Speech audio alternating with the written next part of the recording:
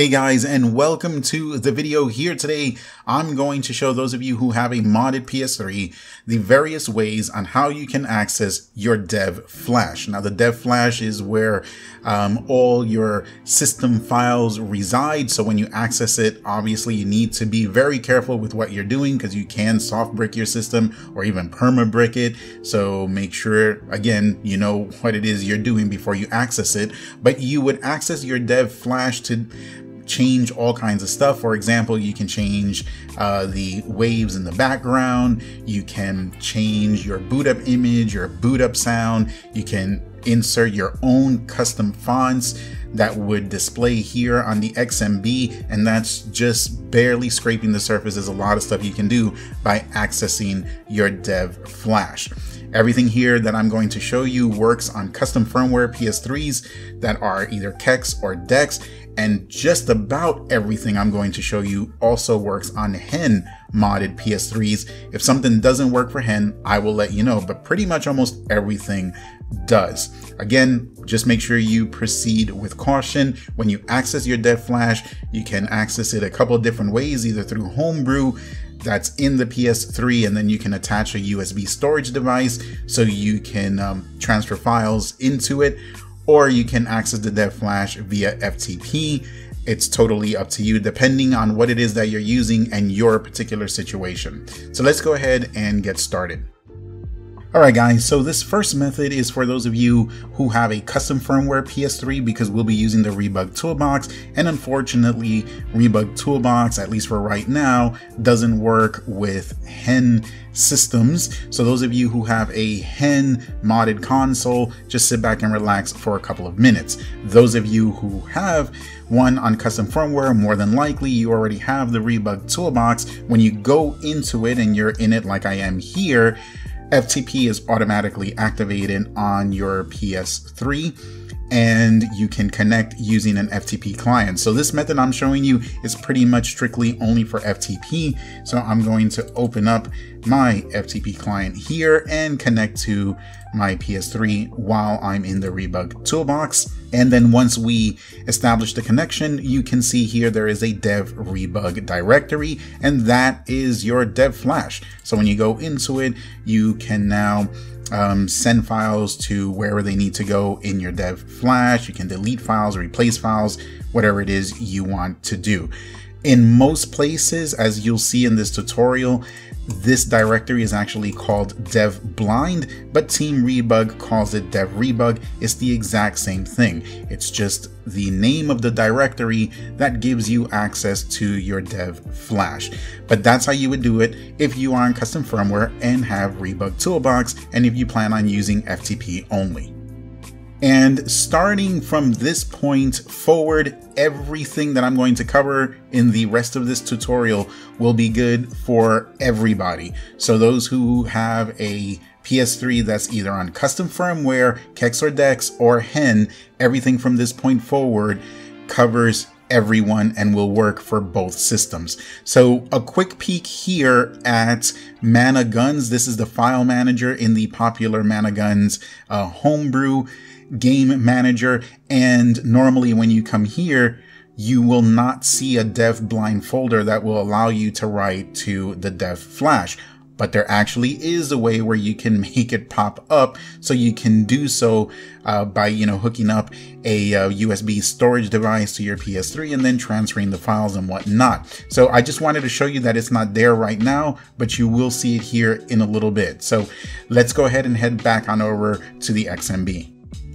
Okay, so now what we're going to do is we're going to go into our WebMan. Make sure if you're on HEN that WebMan is up and running and activated, and we can access our dev flash from almost anywhere if we enable it in WebMan. So if we go to WebMan setup, PS3 WebMan setup, and I'm using an older version of WebMan 1.45.10.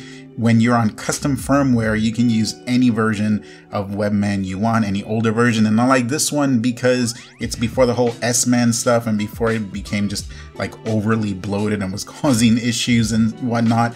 If you have a newer version, if you have HEN, then you have to use one of the newer versions. If yours doesn't look like this and you have one of the newer versions of WebMan, just look for the box that says S-Man GUI, uncheck it, scroll down to the bottom, click save, reboot your system, and when you come back to it, it will have this classic layout, at least something closer to it. Those who have a newer WebMan mod, when you get this classic layout, you will see some blue boxes. You can click on those blue boxes to expand certain sections. You will be looking for the box that says Enable Dev Blind on Startup. That's what we are looking for, which in this case is right here. So let me go ahead and enable that. Okay, so you want to check mark it just like I did right there. Also make sure Disable FTP is not check mark, which by default it is not. You're going to scroll down all the way to the bottom, click on save, and then reboot your system. So let me go ahead and do that. I'm going to have to block out my SID. So let's click on save, and then let's reboot, and I'll meet you back at the XMB. Okay, and now we're back at the XMB, and from this point on, every time WebMan loads up, whether you're on custom firmware or whether you're on HEN, you will now have access to your dev blind. And let's go ahead and open up our FTP client. Again, you could do this from PC, whatever smart device you want or whatever. So now you can see that here I have the dev blind folder. When I go into it, that gives me access to my dev flash. And once you're here, of course, you can do whatever it is you want. And it's that simple. And you will always have access every time WebMan boots up. If you want to stop it, all you need to do is uncheck that box, save it, reboot, and you won't have this anymore.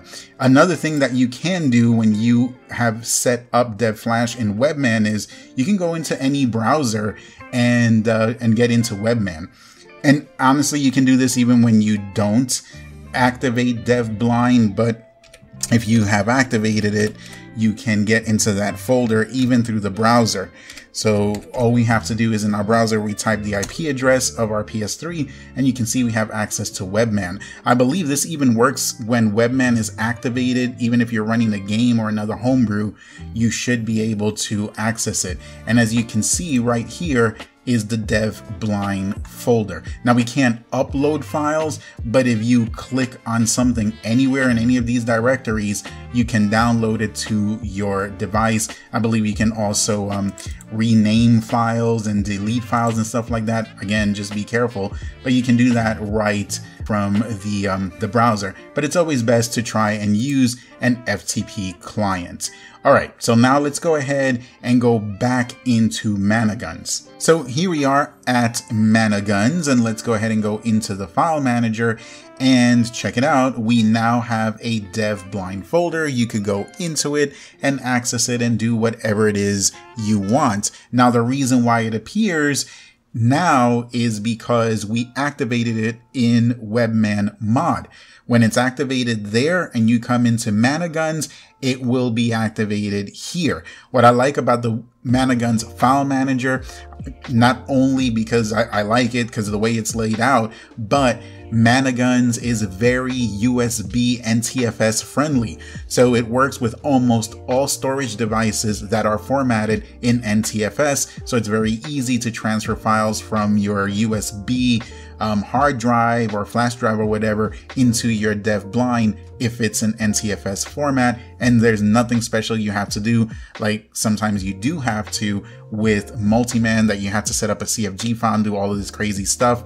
Don't have to do that with Managuns. So that's how dev blind is accessed. If you turn it off in WebMan mod, then it will not be accessible in Managuns anymore.